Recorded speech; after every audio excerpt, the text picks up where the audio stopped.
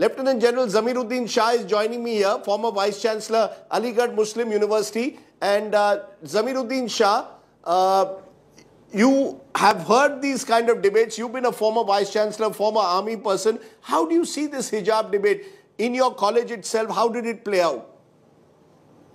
Rajdeep, firstly, let me tell you that this debate is only diversionary tactics. There are more important issues to be discussed. I am amazed how channels are focusing only on one subject, that is hijab. I think it is a new emerging cultural fascism. This should not have happened. This is totally an unimportant issue, but I am ready to answer all your questions.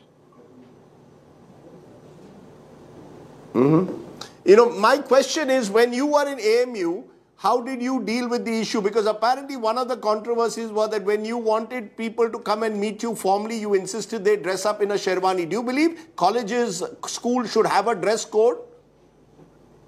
Look, AMU, for formal occasions, there is a dress code, only for formal occasions. Now, what happened, why I insisted on people when they come to the Vice Chancellor, because people came in tracksuits to meet me. That is something which I could not digest. And I said, if you come for a formal meeting with the Vice Chancellor, come in the university uniform. Otherwise, there was no uniform prescribed. The students could wear what they liked. And I did see an increased number of hijab wearers, but that is entirely their choice. I did not impose any restriction on them either to wear or not to wear it.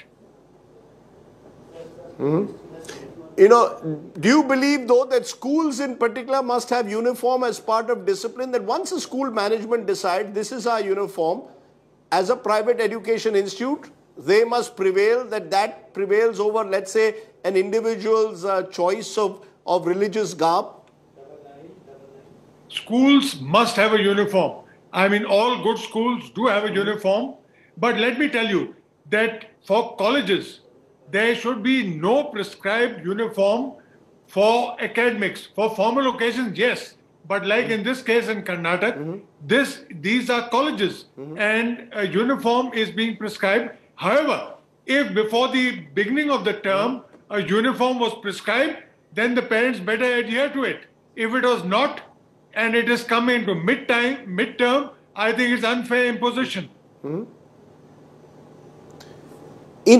Are you dismayed though at the manner in which this is played out, in particular where, you know, competitive politics seems to take over, where this is no longer about enforcing even a school code, but about political power being expressed sometimes through street power, where you've got competitive religious groups, whether it's the Popular Front on one side, whether it's the Sri Ram Sena and the Bajrang Dal on the other, trying to, in a way, bulldoze their way, intimidate at times people into following a particular path.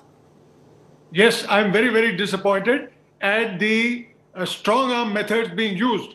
I have seen videos of garments being distributed and collected back for further misuse. This is something which is not tolerated. This should not be tolerated in our country.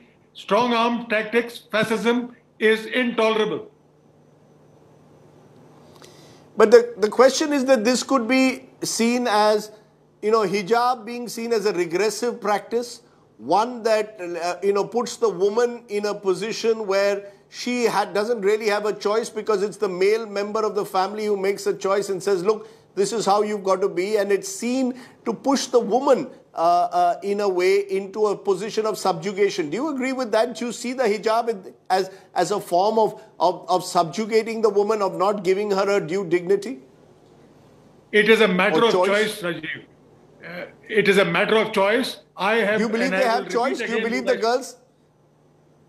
I will repeat again. Do you believe the girls have a choice? Is being forced. No, if hijab is being forced, I will oppose it. And if a girl willingly wants to wear a hijab and somebody tries to prevent it, I will oppose that too.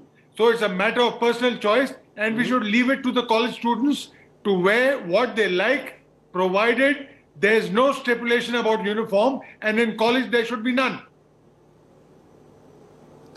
Are you worried that every time an incident like this is raked up, it widens the divide between communities, it rakes up stereotypes of Islam, promotes, some believe, Islamophobia? Do you believe that's the truth? Or do you believe there are elements within the Muslim community who are, in a way, also pushing for more saying Sharia above the constitution? No, I'm afraid the Muslims have been beaten totally. They don't want any further conflict. All they want to do is live in peace without any problems in this country. It is our country and we want to live peacefully. I am certain that the Muslims are not pressing the issue. What these girls are agitating about is their fundamental right to wear the clothing of their choice. In conclusion, therefore, Lieutenant General Zameer Uddin Shah, how would you resolve this issue? Should it be resolved through negotiation? Should it be resolved in courts? How should it be resolved? Look, I'm afraid I don't think the court is going to give any ruling in the near future. This is a simple issue. Things should have been decided straight away. I think the issue can be resolved through dialogue between the two communities. There should be no hotheads permitted into the dialogue. It has to be a dialogue between individuals who are educated, educationists and others, with the parents. This matter could have been resolved easily if the parents had met the administration. This matter could have been resolved very easily.